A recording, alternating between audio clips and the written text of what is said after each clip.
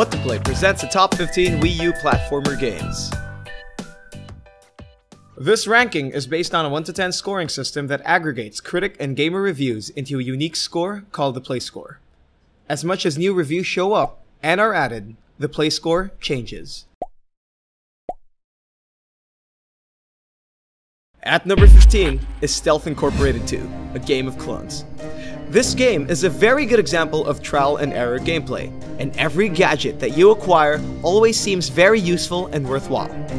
Stealth Incorporated 2 meshes smart puzzling with smart weaponry, and that gives it a very good overall platforming value. Unique atmosphere, twisted humor, and a very challenging game if you let it become one. A Play Score of 8.27.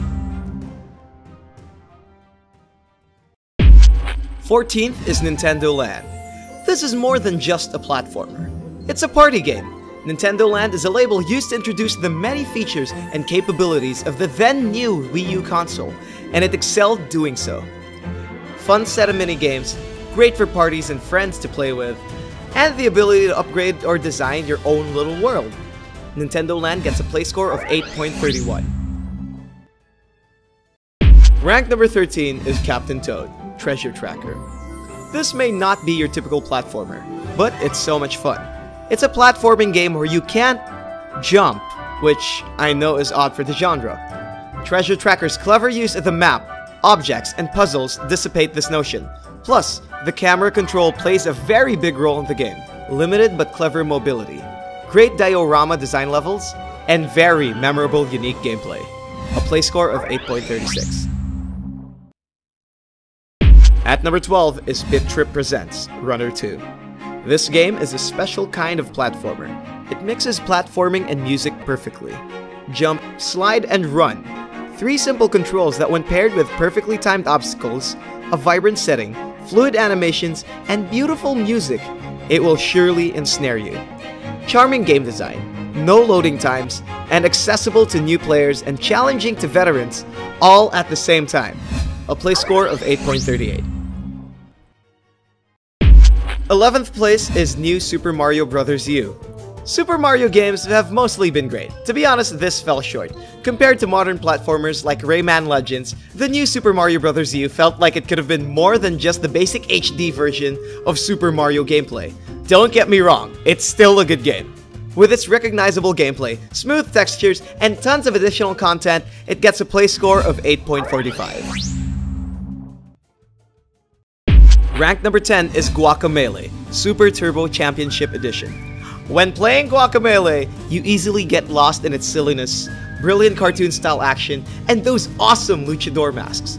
Flashy combat, good dialogue, and lovable characters. This game is heavily influenced by Metroidvania gameplay, and quite honestly is one of the better ones out there. Probably the only gripe I and many others have on this game is its length.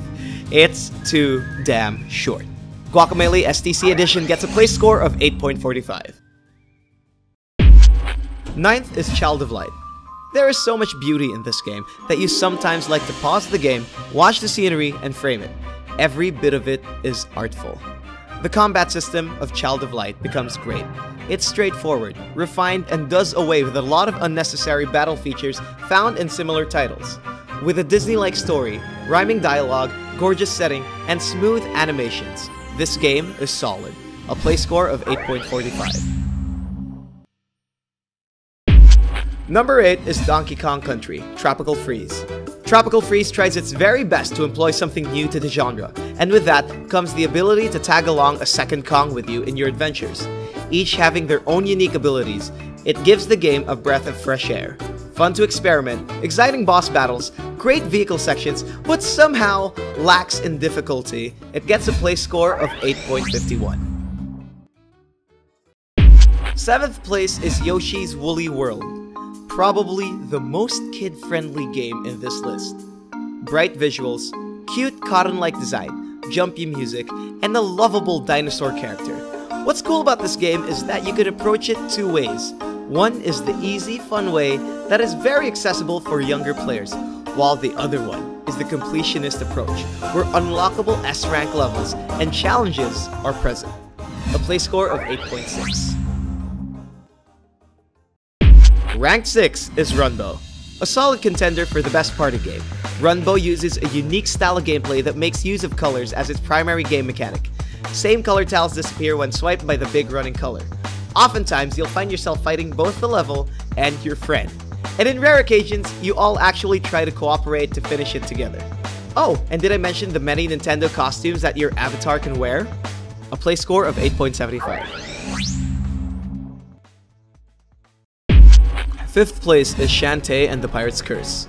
A pleasant surprise to gamers, Shantae and the Pirate's Curse does not only feel new, but is also very polished. This is an indie game that delivered well, and there really aren't that much bad things to nitpick.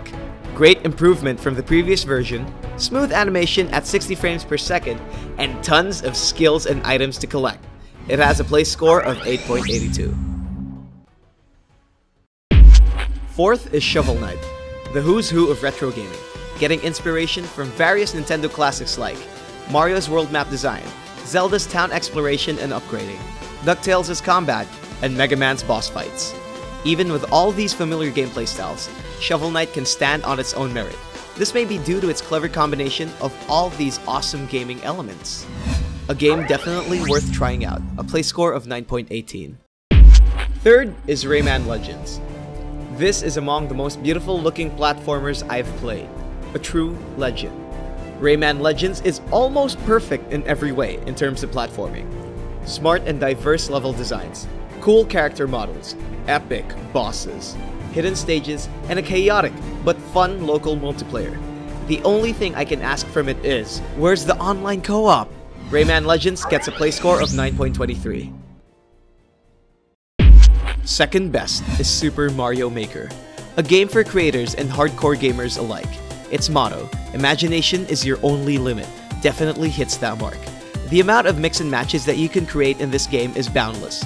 You can either make a stage so easy, even infants can play it, or spend hours to create masterful stages that are near impossible to finish. It's all up to you. A play score of 9.27. Stay tuned for the runners-up right after we reveal the number one. And the best is Super Mario 3D World. It's Mario in a catsuit. Who in their right mind wouldn't find that even a little bit creepy? Cute. A game filled with tons of Super Mario platforming ideas that even when playing solo, it's still above what you expected it to be. However, if you have friends, the real fun is playing with them in multiplayer. Fighting for first place for that coveted crown, even though it has no advantage whatsoever, is always better than crippling loneliness. A play score of 9.45. And here are the runners-up.